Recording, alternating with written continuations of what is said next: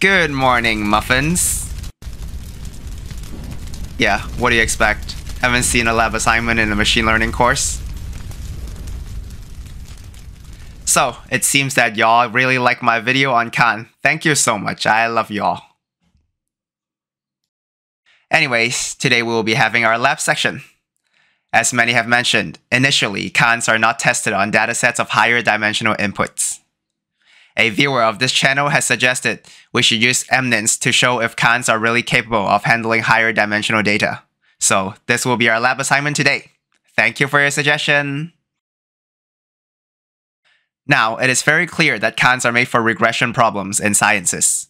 And even if they claim to beat the curse of dimensionality, a vision or image processing problem is quite different from what it's designed for.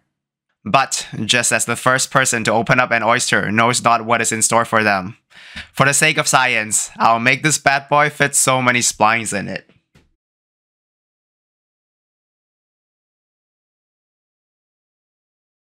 We start with downloading the MNIST dataset from Kaggle.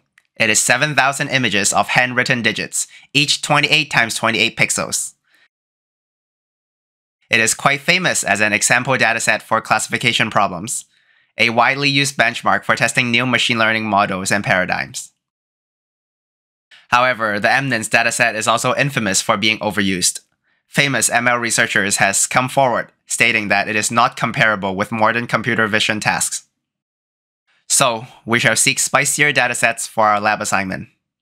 Many in the machine learning community had put together datasets in similar formats as MNIST, of which we will try Fashion MNIST and Kannada MNIST. Canada MNIST? Kannada MNIST. Kannada is a language spoken in Karnataka, a state in southern India. They have their own number system, and that will be the basis of our digit classification problem.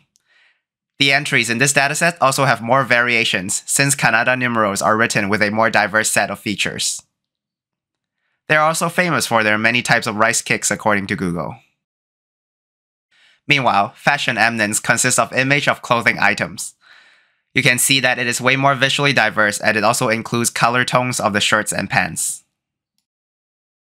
As I have expected, improvements and variations of Khans have been popping up like people wanting to be your friend after pulling out a pack of gum in middle school. In the month since Zimmerman published his OG paper and code, there have been hundreds of repo on GitHub about Khans. Some have worked with the classical MNIST and gave positive results. For this experiment, we will download this implementation of Khan called Efficient Khan, a much appreciated performance improvement. We'll also get Convolution Khan, which is the convolution neural network version of Khan. For those uninitiated in convolutional neural networks, instead of fully connected layers of neural networks, we have convolution kernels, which are neurons that connect only to a local region of pixels, so the weights can adapt to local features of an image. But of course, with Khans, we'll have splines instead of weights. Finally, as a control group, we have old-school neural networks. We test each model type with various widths and depths, and notice how they each have different parameter counts.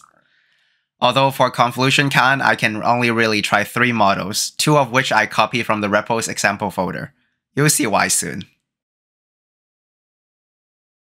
We will set up the code in a notebook, where we load and normalize the data, define functions for training and calculating metrics, and create the models one by one. Well, yes, most of it was stolen directly from other repos. Welcome to a CS course lab, guys. I'll let the notebooks run for a bit.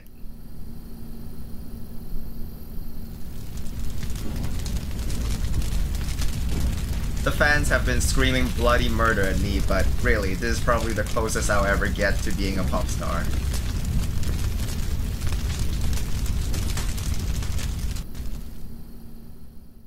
So, here we have our results stored in Python pickle files. They have more or less converged within 40 training epochs.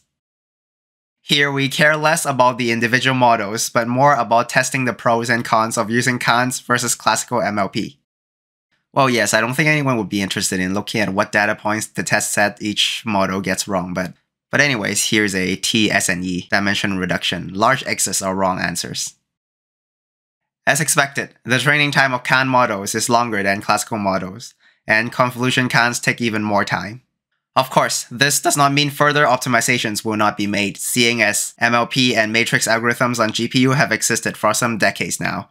Eventually, Khan model's efficiency will be up to our liking. Then, we can plot a graph of the size-accuracy trade-off like this.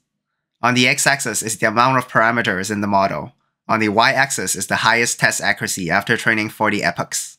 The higher the parameter count, the more storage space it needs, but it does not necessarily mean it have a slower running time. We can see the trade-off between lighter weight models and higher accuracy. For the Fashion MNIST and Canada MNIST dataset, we see a lower overall accuracy, a testament to the higher variation in the dataset. In all three datasets, we can see that fully connected Khans can be on par with its fully connected MLP counterpart, but does not provide a competitive edge in terms of model size. However, the success of convolution Khan giving the best of both accuracy and small size shows that Khan as a paradigm is adaptable to convolutional architectures. I haven't tested all variations in the convolution Khan repo, but their notebook shows similar promising results. Also, I have not seen much on GitHub as of now, but I would love to see Khans be applied to other fancier neural architectures, such as generative adversarial, recurrent, and LSTM. So, there's our lab assignment. As always, you can get my notebooks at the link in the description. Now, if you like, for your own assignment work, you can try running my notebooks but with different settings or different datasets and see what new results there would be. And that's it for today. Thank you so much for watching. This video is a really good practice for me, I guess, to be a TA, seeing as I'm gonna start grad school soon. If you like the lab, hit the like button. If you dislike it, tell me how I can improve. Leave a suggestion on what topics you want to see next. And of course, subscribe if you want to see more. See you, Nara!